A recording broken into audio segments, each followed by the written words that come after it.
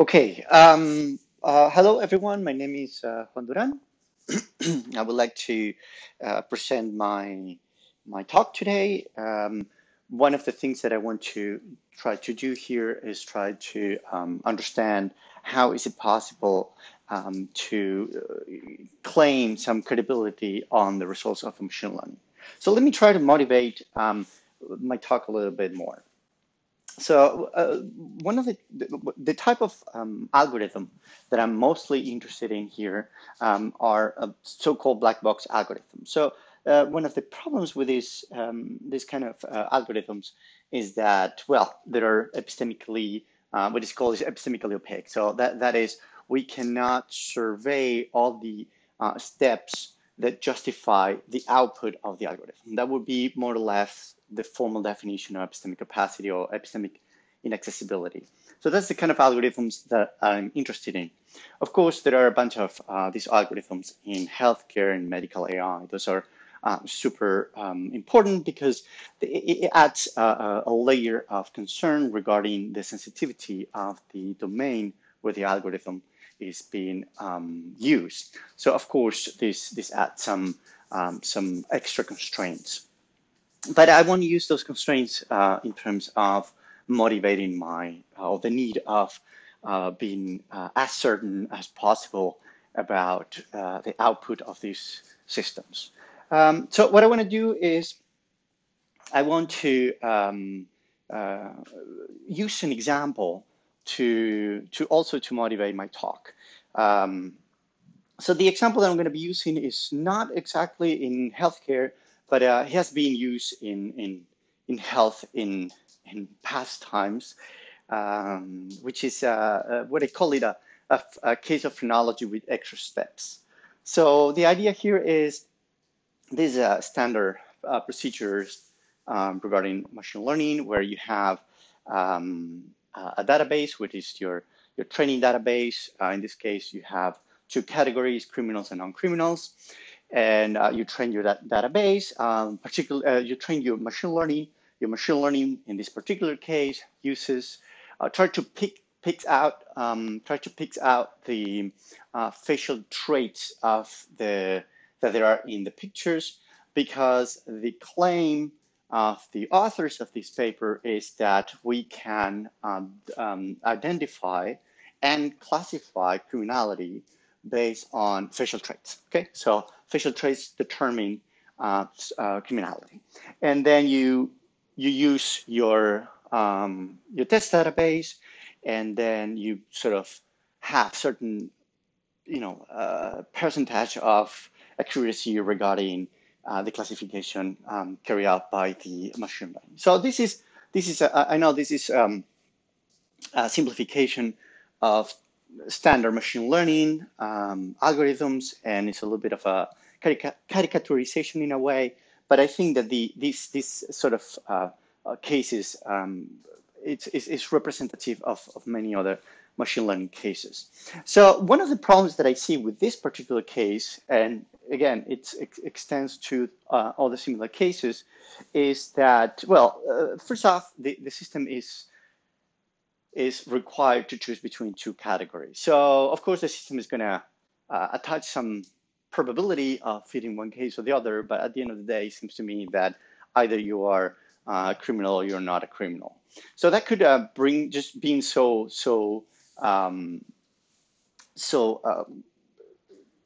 stiff, I suppose, in your categories, it could bring some concerns regarding the quality, let's say, the scientific soundness, the credibility. That's what I'm aiming at here of your machine learning. Another things that I see in these sort of cases is that fossilizes concepts. So here the idea is this is a problem that we can hardly get away from, which is essentially you put a concept, like concept of criminality in this case, and essentially whatever definition you have is there, has been implemented on the system, and it doesn't really matter if the cases change, so the communities where you apply this changes. It really doesn't matter. The concept has been fixed, across the board, and insofar as you apply it to specific databases, is going to be that concept is the one that's going to be used in those databases. And you can think this to have important repercussions also in cases like, the concept of healthcare, the concept of illness, the concept of disease, and so on. Okay, and another thing is, and this is perhaps the most obvious of all, is that is largely disconnected from larger bodies of belief or scientific belief. So it's ignoring biological and social traits. It's ignoring the social construction of crime. It's ignoring socioeconomic basis of criminality, and so on and so forth. So I'm gonna come back to this point, and I'm gonna mention why I think this is an important thing. Okay, so if this is in these particular situations where we have these kind of systems in which it is very, very obvious that we should not trust the outcome of the system, we should not put people in prison because the system says so, then the question is, why are we believing this in this? What reasons do we have to be justifying believing these results? So what I want to do is to have a rundown on the current efforts on credibility, and I'm going to be talking about explainability because the workshop is on explainability. I'm a little bit away from explainability in the sense that I'm not going to be addressing explainability directly. However, I will come back to the problem of explainability in the context of computational reliabilism, which is what I want to tell you a little bit more about, which is my current work. So I'm going to tell you a little bit more of what this computational reliabilism is, or how I portray it to be. And well, all of you, or most of you, will know what reliabilism is, and this is just essentially a branch out of process reliabilism. So the question is, how can we identify the right reliability indicators? And because this is a work in progress and there's a lot of things to do, I would like to tell you a little bit more about how I feel about the merits of computational reliabilism, why it's worth pursuing it, and which are the limits that I currently face. And I'm pretty sure that you will see more, and I will be very happy to hear what you have to say about it. Okay, so let me get into this quick rundown of the current efforts on credibility, on how to deem this results credible. And I should perhaps make a note here, a footnote, which is why I'm not, or just try to answer the question why I'm not talking about trustworthiness. And what I'm trying to do here is to stay purely on epistemic grounds. I believe that the concept of credibility embraces, other disciplines that I will not be addressing here, such as the sociology of science, such as testimony and that sort of thing, that I will not be discussing today. I would not be surprised if those components should eventually be incorporated as reliability indicators, but right now I'm not going to be addressing those that part of the philosophical studies, and I'm just going to be focusing on credibility in this interpretation that I'm giving. Okay, so I think that there are three very interesting paths, what I call paths to credibility. One of them is transparency, the second one is accuracy, and the third one is explainability. So I will oppose to all three on different grounds. I think that the transparency has a major problem, which is that it depends on an interpretable predictor. An interpretable predictor essentially is an algorithm which is exogenous to the main machine learning algorithm that helps to connect certain modules, certain functions, certain aspect of the algorithm with the output. So by doing this, we can create some kind of path dependency, and we can see how the algorithm works. This is the metaphor used for this is to see the inner workings of the algorithm, right? Now, there are different efforts on to transparency. One is to come out with different interpretive predictors. The other one is try to use a little bit more of software engineering. There is a paper recently in Philosophy of Science published on this. I'm a little bit reluctant to think that software engineering can actually give us the transparency conditions that we need. And if anything, that software engineering is I cash it out in computational reliabilism. So I think that could be an interesting trade of sorts, but I'm not going to be talking too much about that. So coming back to transparency, if transparency is understood as requiring a third-party algorithm, I'm going to call it like this. It's not really a third party, it's an algorithm exogenous to the main algorithm. Just to simplify concepts here, this third-party algorithm, which is the interpretable predictor, essentially there are no questions about the transparency of this algorithm. So it seems to me that we could be facing some issues regarding algorithm regress and the transparency of that algorithm regress, right? So another thing that puts me really on the across the street with regarding transparency is that it is assumed in much of the literature, it is assumed without further argumentation that we as humans, human agents, we are able to understand the output of the interpretable predictor. I think that that's an unwarranted claim and it should be reviewed. I think everything has to do with looking into the algorithm, like opening it up as it were. It should be suspicious from the beginning because this principle of epistemic opacity, to my mind anyway, cuts across all algorithm, even the simplest one. I mean that could be a way to push back against my argument, but since I'm talking about black box algorithm, I think that that's a given. So regarding accuracy, one of the problems that I see with accuracy, it enables closed systems.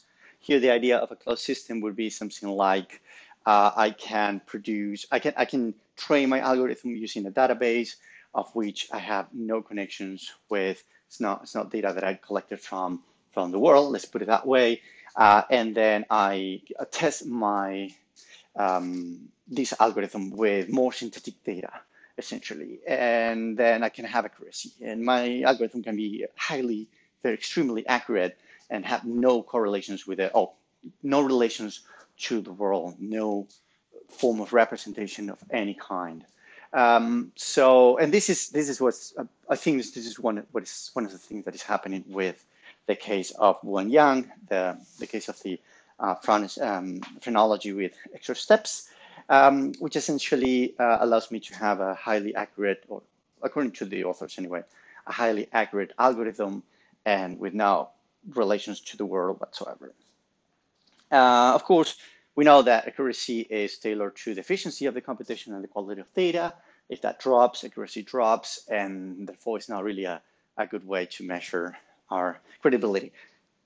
And finally, there are some technical issues regarding overfitting and the accuracy paradox, which, those are well known. Finally, explainability. Explainability is the most difficult one for me to make a case against, but this is what I think. First of all, in many cases, the concept of explainability depends on the concept of transparency. So we don't have explainability unless we have transparency, which if this is the case, we essentially go back to the first set of concerns that I had. But the second one, and this is a little bit more difficult perhaps, but let me give it a try to it.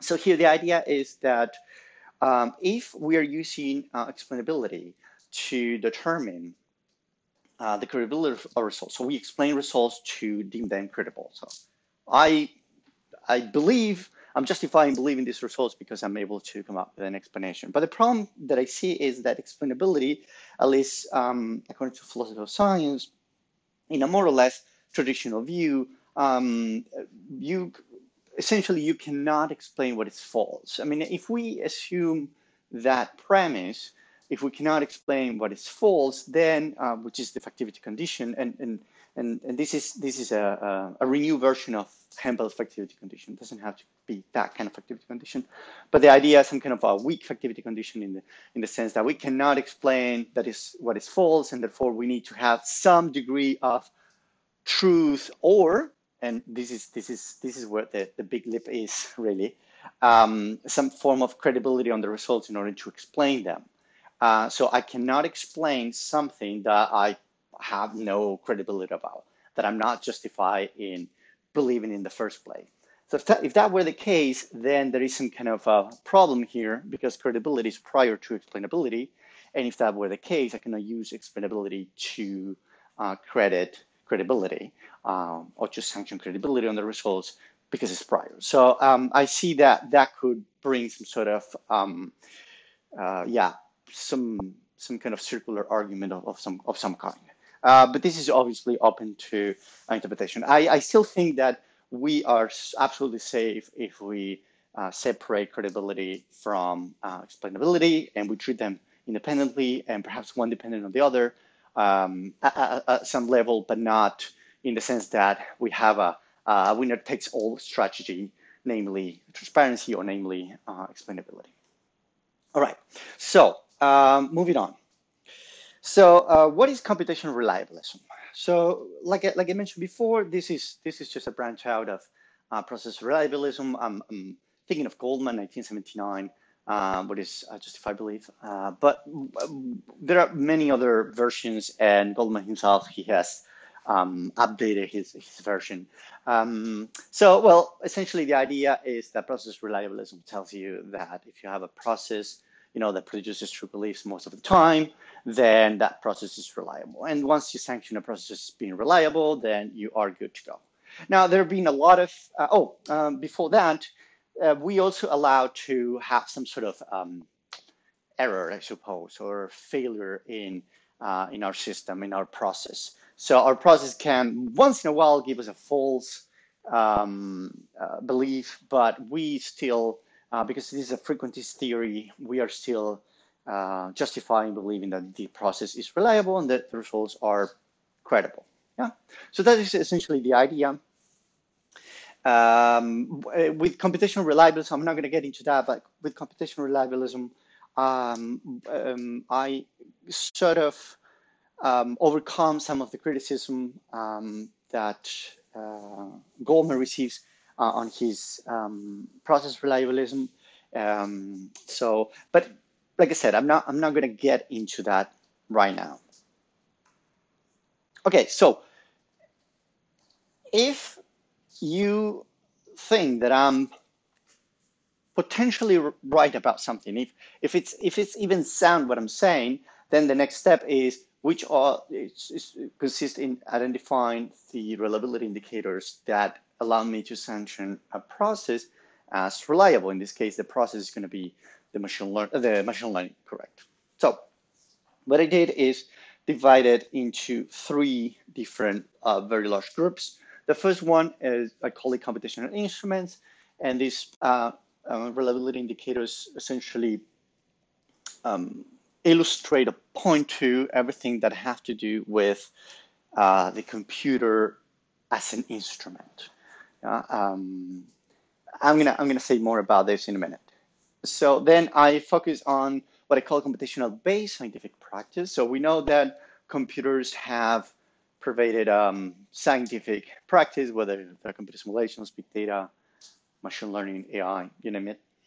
And but I also think that there are certain changes in the way that we are carrying out scientific practice. So what I want to focus here is not in the algorithm that essentially does computations a little bit more complicated than the calculator, but rather the kind of system that is, to use Paul Humphrey's ideas, is a new epistemic authority, and is in a way displacing humans from the enterprise of knowledge. So if we are in this neighborhood, in this vicinity, then the idea here is that the way that we carry out scientific practice is not, oh, it has some kind of a special, or it should require special treatment, and that's what I'm trying to do there. Now, finally, and this is the most complicated one for me right now, is what I call the social formation of beliefs. This is not even my uh, career. I didn't even come up with that term. It's just something that tried to portray what I'm thinking here. And what I'm thinking is that once you have certain results from the machine learning, you want a certain community of scientists or perhaps different stakeholders, you want them to uh, be participants in the process of granting credibility to set of results. So I'm going to try to explain this a little bit more in a minute when I address this. But let me warn you from now that it's not it's a problem for me. So let me put it that way, and let's see how it goes. All right. So essentially, here is an idea that there are three reliability indicators, so three belief forming processes, so that are completely tailored to computers, and in a way, and then aim at granting reliability to the machine learning. And those are the verification and validation methods, which have relation to accuracy. So we are rescuing accuracy in a way. Robustness analysis, and a history of successful and successful implementations. And the third one has to do with the so in computer practice, computer science practice, there are there are several ways of carrying out the development, the design, development, the coding, the execution of an algorithm. And these have to do with a lot with software engineering that I was mentioning earlier. And so what I'm trying to do is trying to capitalize on those practices, which are, to my mind, absolutely exclusive of computer science. Now, these ideas are not new. I already published this before, and I did it in the context of computer simulations. Actually, the idea of computational reliabilism is not mentioned like that, but it's already in my PhD dissertation. So these ideas have been flowing around for some time now, and we finally put it on paper. And I think that this has to do with just the computer in itself. So there are but probably there are more things to say, but for now, I think I'm happy with that. So the fourth reliability indicator that I also mentioned here in these papers is what we call the expert knowledge. This is just an umbrella term to try to, put together everything to do with the kind of practices and knowledge that comes from different areas in the practice of computer-based scientific practice. So it's just an umbrella term trying to put everything together. Perhaps we can think of, I don't know, reproducibility of results, some specific practices that some communities have, and then you try to put all of this into the algorithm. The other thing that I think is a very important indicator are those processes that speak in favor of theoretical coherence. Now, I think that this is a crucial element that is lacking in Wu Zhang's paper, because like I mentioned before, it's a piece of machine learning that is completely, or it seems to be completely disconnected from larger body of scientific beliefs. And I think that this is an important part. I call it GBDA. I probably should change the name, but this is all I have right now. And it stands for just a bunch of data analysis. So the idea here is that we have a lot of machine learning that all they do is just a bunch of data analysis. And that's good. That's good, of course. But just a bunch of data analysis is not really enough to help us um, sanction the credibility of our results. Just the fact that we can do high-tech technology doesn't mean that we should believe the results of such machine learning. And finally, and this is something that I am not really familiar with, but I'm aware that we need something like this, is trying to also factor in the reliability indicator some form of measuring if we need, if we can, some kind of error treatment or uncertainty. So I'm sort of aware of the need of factoring into the reliability that will render or that will create this credibility that I'm after. We need to also factor in this error treatment. But yeah, but I'm still navigating my ways here. And finally, the social formation of belief essentially is the idea that not because our machine is top notch and works just fine, and we perhaps have more than just a bunch of data analysis, we have very sophisticated systems that pick on previous knowledge, on perhaps theories, hypotheses, principles, you name it. And so they are quite robust in that respect.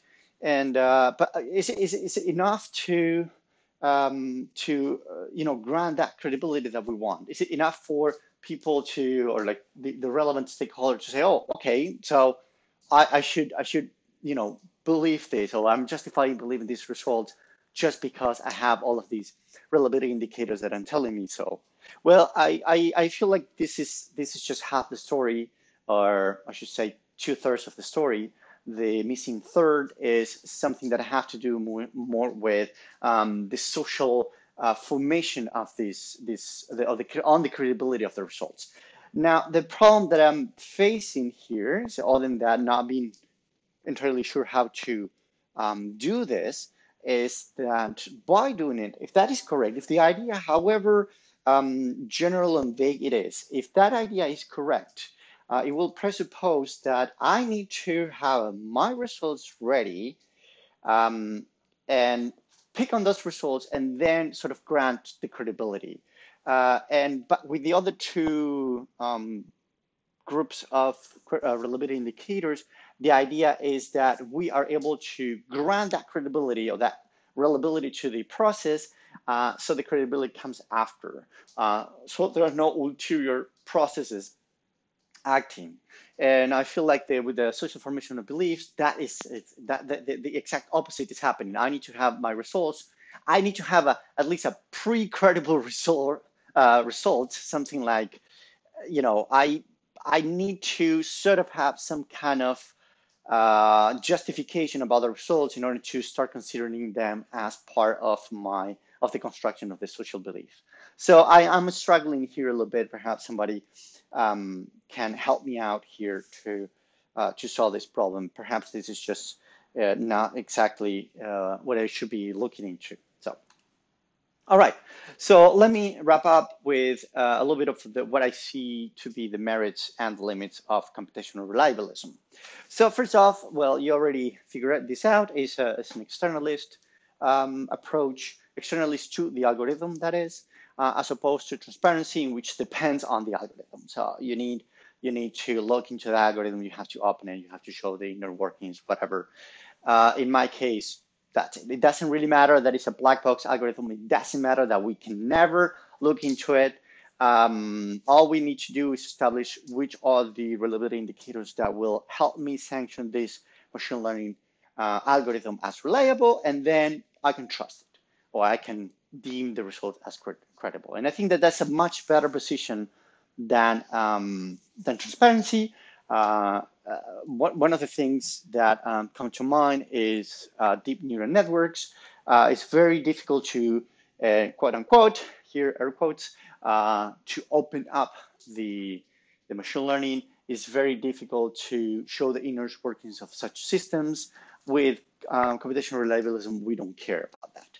So we just simply, as long as we can sanction it as a reliable process, or reliable system, I should say, then we are good to go. Of course, I'm not after 100% credibility or anything like that. Right? I'm not after absolute certainty. That would not even square well with process reliabilism, traditional reliabilism, and it's definitely not going to square well with my idea of computational reliabilism.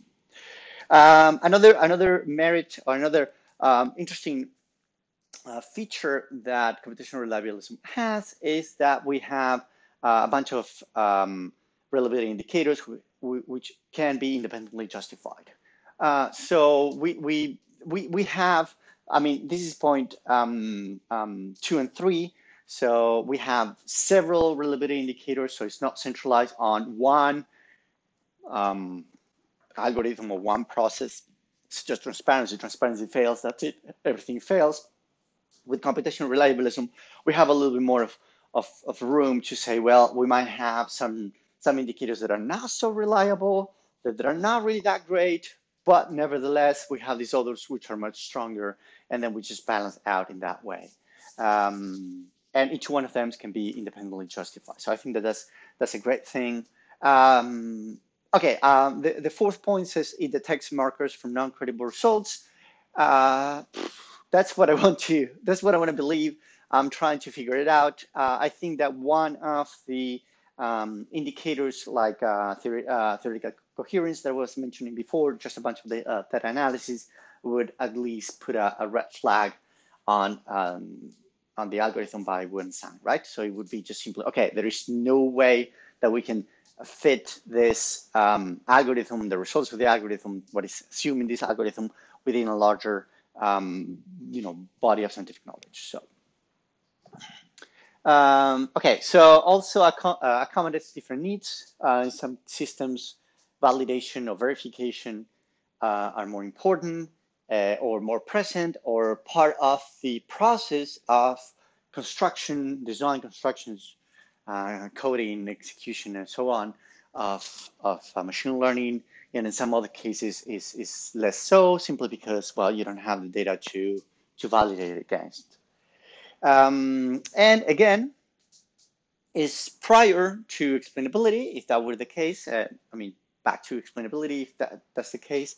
So there is no conflict with transparency. There is no conflict with any notion of or any interpretation of explainable AI. So yeah, in principle, we can think about conditions under which certain results are justified. We are justifying believing those results, and no even think about explainability because it's really not an issue at this level. Okay, so which are the limits that I have? Well, it can be automated. That is pretty straightforward and kind of like hampers the utility of an algorithm. One of the things that, admittedly, one of the things that we want from these systems is to be fully or almost fully automatic. So that would not be the case. Now, on the other hand, there are a lot of discussion on human-centered AI and that sort of thing. So computational reliabilism, we essentially reject any full automation of algorithms, and humans will be in the center of the process of AI, particularly sanctioning the credibility of the results and the reliability of the process from the start, and therefore they just simply cannot be removed. So there is no discussion for me on the need of a human-centered AI. Sure. There is a second point. It's a difficult one for me to come around. It's unclear the precedence, order, and weight of each indicator. This means that, validation could be more important than verification, or I don't know, theoretical coherence could be less important than expert knowledge, and that is definitely a problem. So I am not interested right now at trying to sort of come up with a hierarchy. I think that the best short answer that I have for this problem is to think that, well, there are going to be some reliability indicators that if you don't have them, you cannot, reasonably think that you're justified in believing the results, such as, let's say, validation because it bridges out with the world, and theoretical coherence and something like that. And the rest, well, the rest is open to discussion, open full discussion. But I really don't know if that I haven't really done the hard work there. So, but I do see this is a problem, and in relation to this point, what I call it the tyranny of the few, right? So it could be the case that a few indicators, because of this hierarchy that I was mentioning just now, we have a handful of indicators that are sort of doing the heavy um, weight of the heavy work of sanctioning results as credible, whereas a large number of other indicators are pointing out to the fact that that these results are not credible, but nevertheless we are considering these few first indicators as having more weight, or more, or we trust them more, or whatever it is that it's going on there, and therefore kind of like tilts the end result in this sort of trying to establish the reliability of the process. I think that, I mean, perhaps a safe way, a little bit extremist, but perhaps a safe way to go is to say, well, if one of these reliability indicators raises a red flag, that's it. The rest doesn't really matter. We should um, not sanction the results as credible. But that strikes me as a little bit of a strong position. Anyway, so I'm a little bit over my time. That's all I have to present. And well, thank you very much, and I'm open for discussion.